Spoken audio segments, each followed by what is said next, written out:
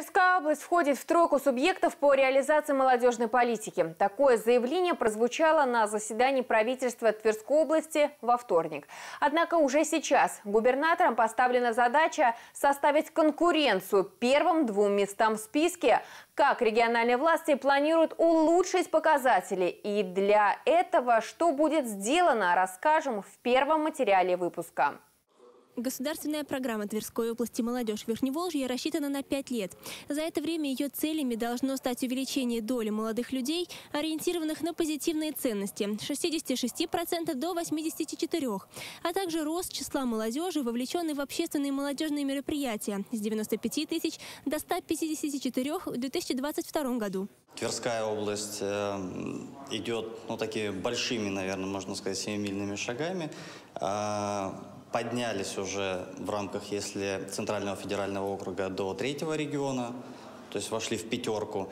А если смотреть по России в целом, то шли в десятку лучших, наверное, точно. Чтобы достичь еще лучших результатов, по мнению главы региона, необходимо воспитывать молодое поколение в рамках патриотического воспитания.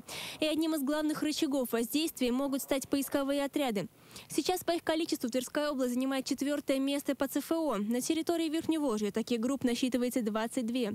Правительство поддерживает отряды и предоставляет им ежегодное субсидирование.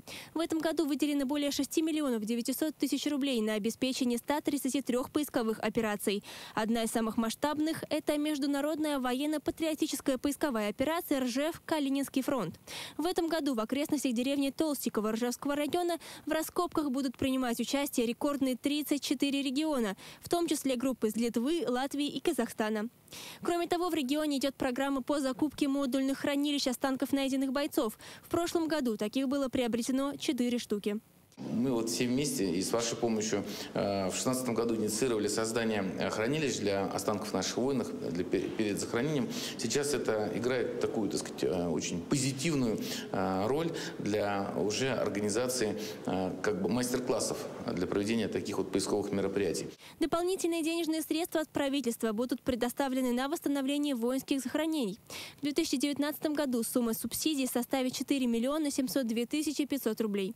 На эти деньги восстановят или отремонтируют 27 захоронений в Зубцовском, Ржевском, Лихославльском, Спировском, Старицком и Нелидовском районах, а также в Торжокском городском округе.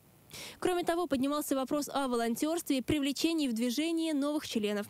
В настоящее время в единой информационной системе «Добровольцы России» зарегистрировано более 6600 волонтеров из Тверской области. По этому направлению Верхневолжье лидирует среди регионов ЦФО. В частности, действуют региональные отделения крупнейших волонтерских организаций России: «Волонтеры Победы», «Российский союз молодежи», «Поисковое движение России», «Российские студенческие отряды», «Всероссийский студенческий корпус спасателей», волонтеры-медики, Российский союз школьников. Всего в этом году в регионе запланировано порядка 380 мероприятий, направленных на развитие добровольчества.